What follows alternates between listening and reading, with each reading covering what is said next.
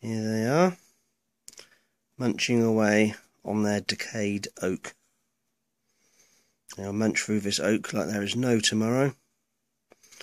As I say, these ones at the moment are larval stage 2. They're about 50mm, 5 centimetres. And when they shed their skin into their third instar, which will be their third and final molt, they grow up to about 80mm or 8 centimetres.